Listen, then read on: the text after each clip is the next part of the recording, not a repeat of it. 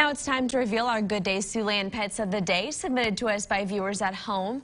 First up, we've got a submission from Renee. It's her adorable dog, Honey Bee Tompkins. Renee says this 12-year-old Labrador has earned her place in the family by being kind, sweet, and lovable to all. Next up is Roxy, submitted to us by fellow KCAU team member Jill. A big belated happy birthday goes out to Roxy, who just turned 17 in September.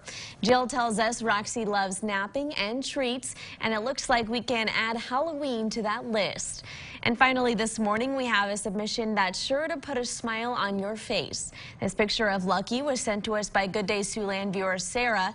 In case you couldn't tell, this lovable goofball just can't get enough cuddles. If you want to show off your furry friend to our Good Day Siouxland audience, head on over to our Facebook page and post a picture of your pet and a quick write-up about what makes them special. Then be sure to tune in to Good Day Siouxland weekdays to see if your pet is featured.